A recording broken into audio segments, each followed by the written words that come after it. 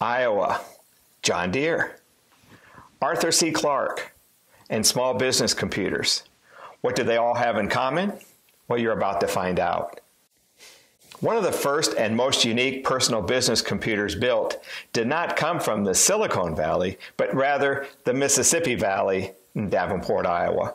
It was a culmination of efforts between a local computer store owner and the great-great-granddaughter of Johne Deere. And now, let me introduce to you the Archives business computer and Archives Incorporated, which began in 1979. Hi, my name is Paul Keller, and I work for Archives Computers. The following is an interview with two of the key engineers that took place on April 12, 2022 at a Davenport, Iowa public library. And now, here's our story. Welcome, Bob Miller and Jim Seam, both engineers from Archives Computers. And welcome, guys. Thank you. Hi, Paul. So, 1979, there was Realistic Controls. Mm-hmm. Tell us a little bit about them. Well, like I said, they basically manufactured, they were doing software and stuff like that. What they did is they put together systems with Intel S100 boards in a big chassis. Before they had not S100, but the double bus, remember those? The old Intel big monster, Intel SBCs. And they were doing software for that. They interfaced a hard disk, a Trident hard disk to it and stuff. And then they started getting into micros. So why did they close down? I don't even know why. I think they just ran out of money and stuff like that. Okay. Mm-hmm. And then you worked there, and right. You helped them with software development. Mm-hmm. And then Mrs. Hewitt was presented with the opportunity to purchase the company versus mm-hmm. her investing into Memory Bank Computer Store. And there was an auction, and the intent was to look and see if they could buy stuff on the cheap. And I guess the auction didn't quite go as they had expected, so they decided to start a computer company on their own. And then they reached out to you and several other employees, correct? Well, there wasn't a whole lot there to buy, okay? We used CPM, okay, and the case was all metal, okay? It was sharp, and you cut your hands all the time when you tried to take it apart, but it still used CPM in that, so. So, Bob, you work for a company in West Liberty, Iowa. Yeah, Digital Sports Systems, and I had designed a small, more of a hobbyist S100 CPM-based system for them. And should I talk about the open house? Yeah, so tell us about the open house. Okay, well, the way I found out about this company was I went to an open house for a local computer store that was opening. And I was interested in computers, always wanted one, never had one. So I'm talking to one of the principals behind this company, and he says, well, we want to start building computers locally. And I said, well, isn't that interesting? I just got done designing a system in West Liberty, Iowa. And that particular system was kind of done on a shoestring. I designed every bit of it, all the circuit boards, everything, hardware-wise was my design. And that was an S100 based system. Can you explain what S100 means? S100 was a standard backplane for boards, and they were they had 100 pins, 50 on each side, and address, data, control signals all went through that backplane. And it had been a very early standard for computer design. So it's kind of a way to extend the motherboard that would accommodate Yeah, actually, it's the idea is that you spread out the motherboard into several individual. For example, one of the boards was the processor board, and that had the processor and buffers and things. Then there were memory boards. There were boards, yeah. I/O boards, yeah, serial I/O. If you were controlling a display, there'd be a display interface board. All those boards were separate boards. So in 1979, Archives Computers forms. You guys are two of the early people on board to help design this computer system. Okay. And it was designed in the back of that retail computer store memory bank, correct? Right. Yeah. What was that like? Well, it was actually for me it was kind of nice because it was I had people coming to me saying, "What do you need?" And so they built a little lab in the back and bought a couple of nice scopes. And back then, digital storage scopes didn't exist. But they got me the things I needed, and most of my time was sitting drawing schematics until we could get them built. So, Archives Computers was owned by Mrs. Patricia Deere Wyman Hewitt, who is the great-great-granddaughter to John Deere. So it's kind of nice to have those resources available. I suppose if you needed things, just ask. But her husband was William Hewitt, who happened to be the CEO of John Deere. And but other than sharing a few of their board members, there was no John Deere connection. Some people had said we're part of John Deere, or there was, you know, their people were helping us get started. But you guys were pretty much the backbone, or, you know, you got to have software and hardware, and that's why I wanted to interview you guys. There really wasn't much of a connection between John Deere and Archives, really, except Mrs. Hewitt. Right. I mean, we never went over there and they got any help or anything, or I didn't anyway. There was one engineer, and it's been 40 years ago. I don't remember his name, but he worked in the Tech Center for John Deere, and he would come over once a month or whatever and look at my schematics, and we'd talk about them, and he'd say, "Yeah, that looks good. That looks like." So he'd grade your schematics. Well, I think they wanted some feedback that I knew what I was doing. Yeah. Before we go too much further, right? Yeah. So. Okay, so then there was the move from Memory Bank on Brady Street in Davenport to 404 West 35th Street, and that's where Realistic Controls had started. And then you guys are moving down there to set up production. So what was that like? It was an empty shell, and Mrs. Hewitt brought in her carpenter and her designer and all this kind of stuff. Her painter, her architect, and you know, in my office they put this gigantic lunar landscape in. Okay, oh, yeah. Remember that one? Yep. And well, was that in your office? Yeah. Or was that in the front door? No, the lunar landscape was in my office, way back down the hall. Okay, but then my office moved later on to the front, and they put production in there. Okay. There was a mural at the front door. I don't remember what that was. Yeah, she had it was all on. She had them all mounted on boards, you know, and mounted on the wall. Remember? And then she painted behind the receptionist area purple because she thought that was my favorite color, you know. And Shelley was sitting there, you know, stuff with there. But other, you know, she liked being around the younger kids. What were your first impressions of her? You go first. Well, his first impression is very, very nice. Okay. And, you know, she was very, you know, she raised horses, so she was kind of a, you know, a husky woman and stuff like that, but she was a very, very nice person. Yeah. She was always nice to me. Yeah. She was a very big person. I mean, she was tall. Yeah. Yeah, her size could be very intimidating. Because now, see, I started in June of 1980, and I just heard about her. I'd never met her, never saw her. And I'm working at the tech bench, and I felt this large looming presence over me. And I turned on, and I know I jumped, and I knew right away it was Mrs. Hewitt, just from the descriptions of her. But she was always very nice, too. Yeah, always very nice. A deep voice, and like I say, she liked horses. What did she raise? What kind of horses were they? Do you remember? Arabians. Arabians, that's right. She also liked dogs, Jack Russells. Yeah. Remember, she'd come in with her Jack Russells. Oh, I didn't remember that. I don't remember the dogs. I remember the Herbal If she'd come in with a horse, I bet I'd remember. So, I want to talk about the unique cabinet and design. Jim, you mentioned Realistic Controls was a piece of sheet metal with sharp edges. K-Pro is sheet metal. The only thing that had wood on it was the processor technology. Remember, it had the wood sides? Okay, but almost all of them were just basically sheet metal, and that's all there was, okay? I don't think people realize 1979 was the Wild West of the microcomputers. You know, it's the very beginning, right? Mm-hmm. But there were a lot of kit-built computers, and there wasn't a lot of thought put into the boxes, but the Archives was very unique. Yeah. The material is quality. it was heavy. I built several. I built MSI 8080. I built a processor technology. I built a vector graphics.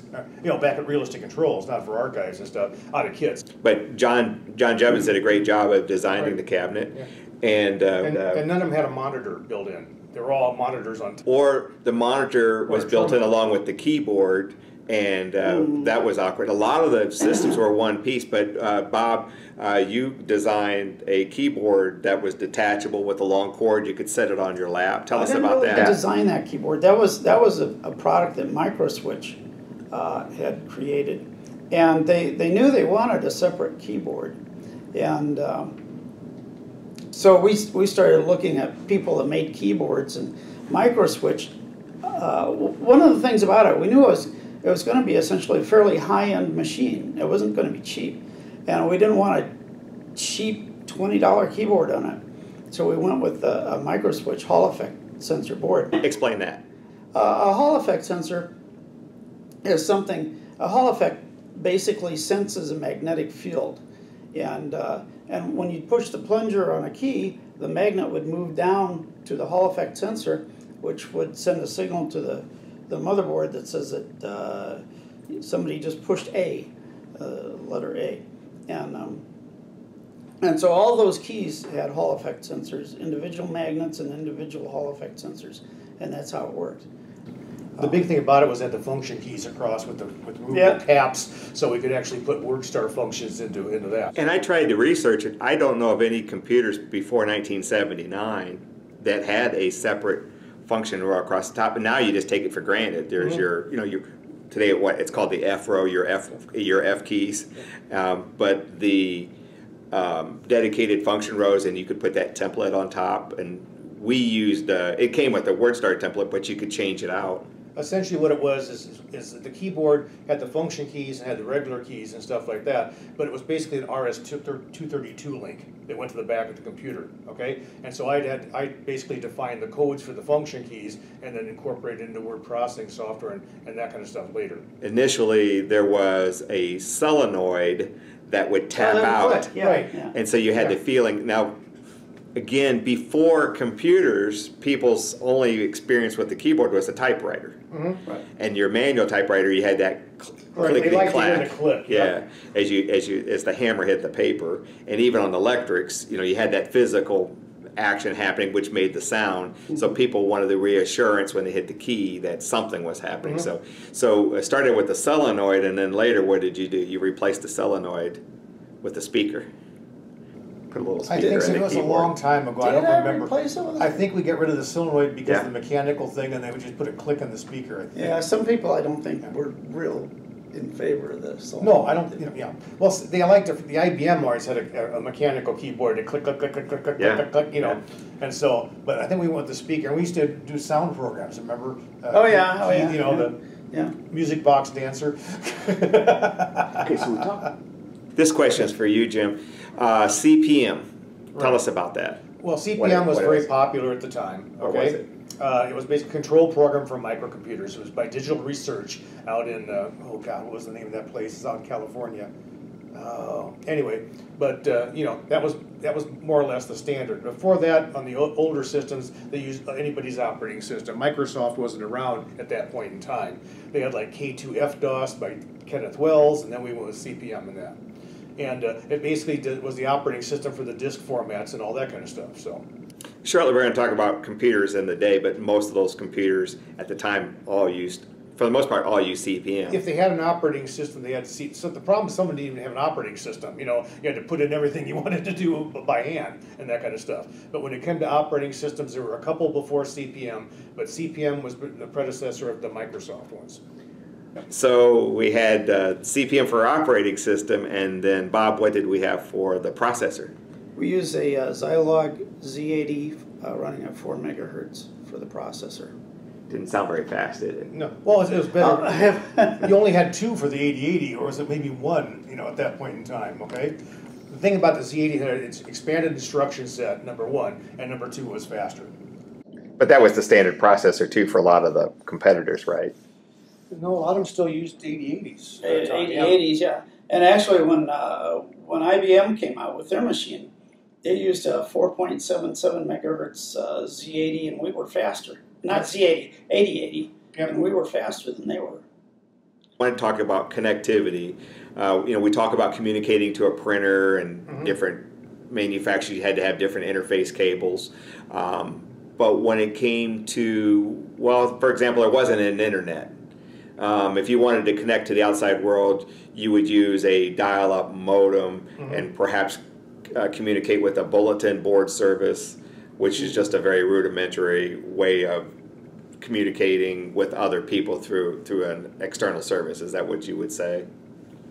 I guess for ours, what it was for us was most of the people had a Bell 212 or a 103 modem, okay, and they hooked up with the serial connection, okay.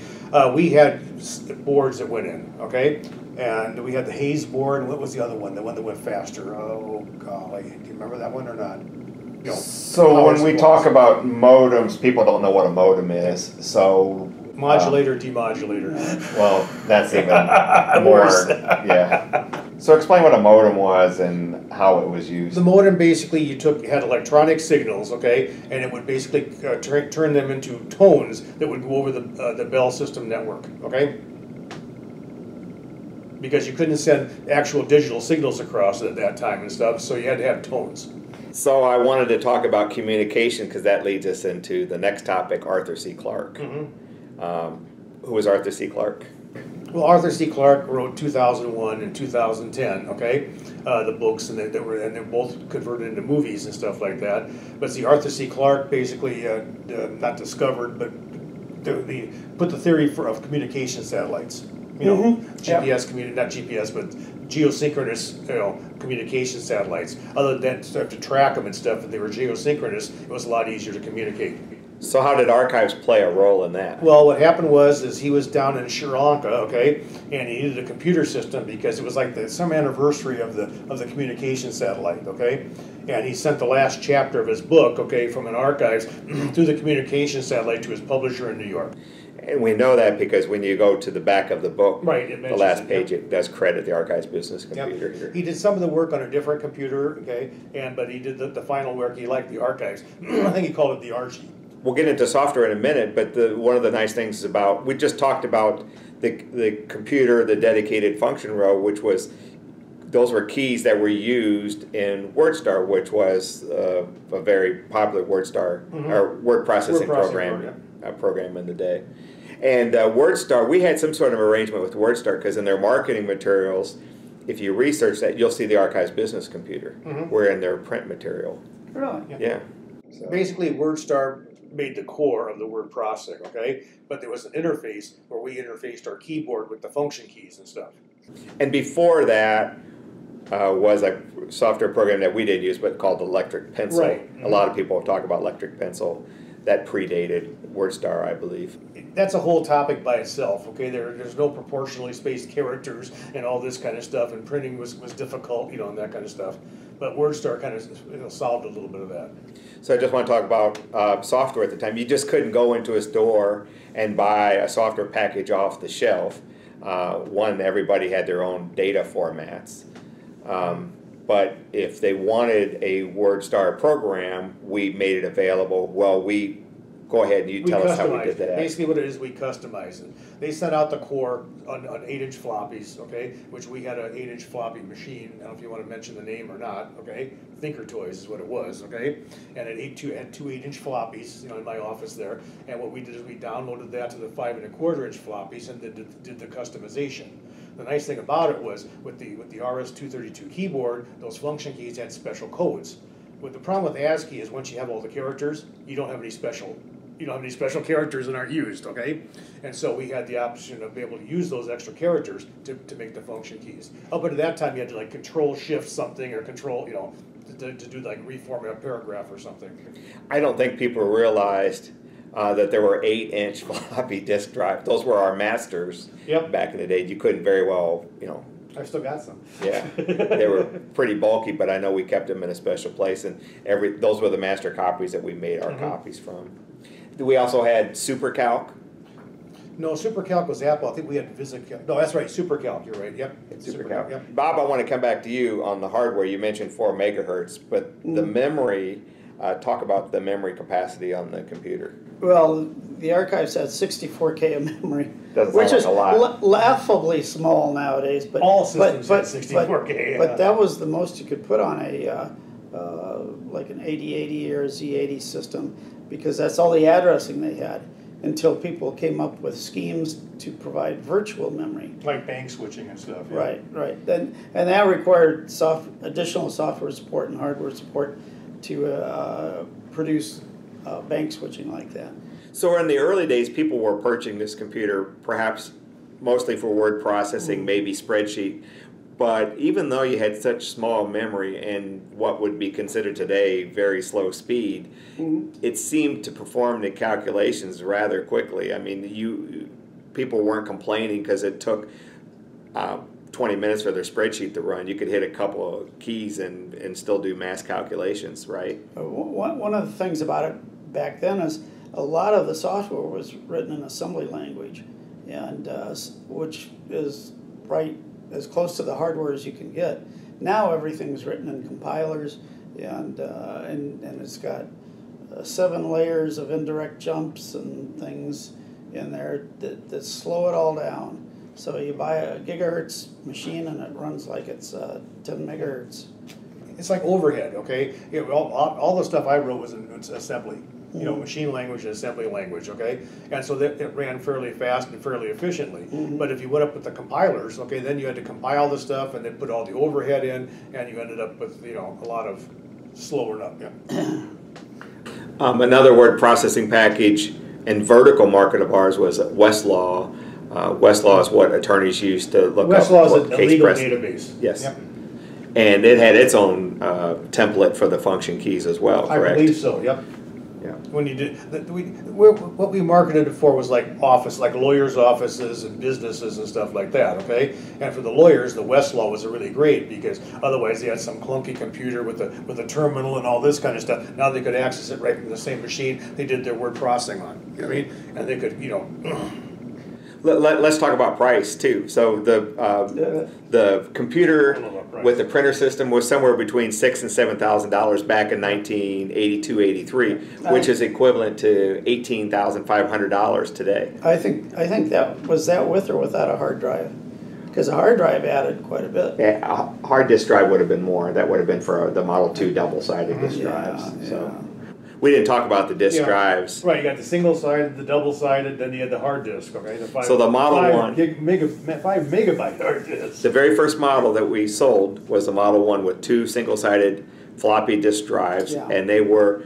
Well, we use quad-density diskettes. I know this terminology is not going to be familiar to probably anybody, but what that meant was we were putting more data than the competitors, and so much so that our disk drives had to be dead on for alignment. That's why I was brought on, because we would order the drives, but they weren't within their own specs, and we were maxing it out, so everything had to be dead on. The reason they were faster and held more is because I did deblocking on the sector size. At that time, everything was 128 byte sectors, and it took forever, because every time you went to one, you had to wait for the disk to spin around and all this kind of stuff, and I put 1K sectors on, and then deblocked it in the operating system. You know, into several 128K sectors. You're getting a little over my head, okay. But basically what you did is you added more data per sector. Every time you have a 128 byte sector, you had to have a gap so it could find it again, okay? So by using 1K sectors rather than 128, now basically what happened is you could put more on every track. And that multiplied by, well, it was 74 to begin with, and then 80 later on, right? You know. We talked about the price. I missed question 12. So question 12, what impact did IBM have in the industry? You know, I know early on they weren't, even though they were a big company, they weren't seriously, they weren't taken seriously in the, I don't think. Well, I remember 2 things when the original IBM's PC came out. Now we talk about the 8088, was it? The 8088, yeah. Okay. It was, we benchmarked it against the archives, and the archives was not a huge amount faster, but it was faster. And the other thing is that we had done noise testing on archives with A sound meter, yeah. No. Electric noise. Okay, electric. Electrical testing. EMF? Or is that not right? Basically, You're the engineer. I'll leave that to you. Basically, testing its resistance to damage through transients coming in through the power line, and when we tested it, the archives, the piece of test equipment we had, you could crank it all the way up, and the archives was unfazed, but the PC kind of had a meltdown about 3/4 of the way up, and so it was not as robust. At least not the original PC. They had supply issues, so I don't think they were a real threat or a concern in 81, 82, but by 83 they were getting their act together. Well, see, a lot of the stuff, they came out with MS-DOS, okay? And a lot of stuff was written for CPM. So you just couldn't get off-the-shelf software. You had to have special, you had to have especially tuned for. Basically, you communicate with the operating system with certain function calls and things like that, okay? And they were all different from Microsoft. So what you had to do is you had to basically adjust the program to actually work. See, there again, most of the stuff was written in assembly language, so it wasn't just a drop and plug and play type stuff. So I talk about the IBM because that really was the demise for a lot of the computers and competitors at the time. Right. But honestly, somebody needed to come along and standardize. Well, a lot of the systems of that era were somewhere between a hobbyist system and a business system, and they kind of ran the gamut. Well, then IBM came up with theirs, and everybody saw that as a business system, and so all the guys that were doing the lower end stuff were kind of pushed out of the market. Okay, so in the early 1980s, you had Compaq, K-Pro, Radio Shack, TRS-80. But we were talking earlier, a lot of those computers were really for home use or hobbyist use. Would you agree with that? Not really. The Compaq uses a 6802. I think Apple uses 6802. I think the Compaq uses 6802 or 6502? 6502. You're right, 6502. Were they all CPM based? Not all of them, no. And see, there again, you have the stuff that covered such a wide range. And so the other thing that set us apart, we were, our name was Archives Business Computer. We were a business computer. We weren't really designed to play games on, and it was all about business. But the price made it prohibitive for a lot of the hobbyists or home users. One thing I don't think I mentioned when we were talking about price, but standalone word processors in the day were in the $20,000 range, whereas you could spend less than that if you were a small business owner and get a computer that could do most of your business functions, payroll and your word processing and spreadsheets. What do you think led to the demise of the Archives business computer? Well, a lot of it, of course, was IBM developing their PC, and I know a lot of people said, "Well, that's a business computer," and really ours was too. In fact, ours was really a better business computer than the original PC. But of course, we didn't have, $1 billion behind us to develop the next 3 generations. So eventually, we were just shoved out of the market, just like everybody else. And my personal feeling, I think a lot of it was when Mr. Hewitt got nominated to the ambassador of Jamaica. Oh, that was part of it, yeah. Because all of a sudden she had to move down to Jamaica and all this kind of stuff, and it wasn't, it was more of a pain to do business that far. She liked to come in and talk to the young kids. You know what I mean? She would sit there and talk for me for a long time and stuff, and with Bob and that kind of stuff, just to kind of be around the young kids with the fresh ideas and that kind of stuff. What was it like working at Archives? I got along fine, but there again, they don't feed the programmers and the engineers very much. They're back in the back room, that kind of stuff. It was like I say, I thought it was a company I'd retire from, and not just spend 3.5 years or whatever. I thought so too. Yeah. Yeah. And I still think if we had kept going, we could have been Compaq or HP or one of those guys been a big name in the PC business, but they just saw that as a big competitor, and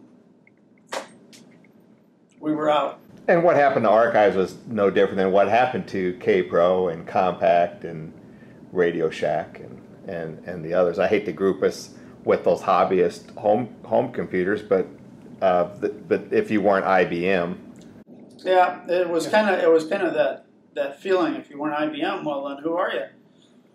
We had a good product. I think it would have worked out just fine and stuff like that. But the thing about it is you didn't have the big name. When you think computers, you bring an IBM. What do they think?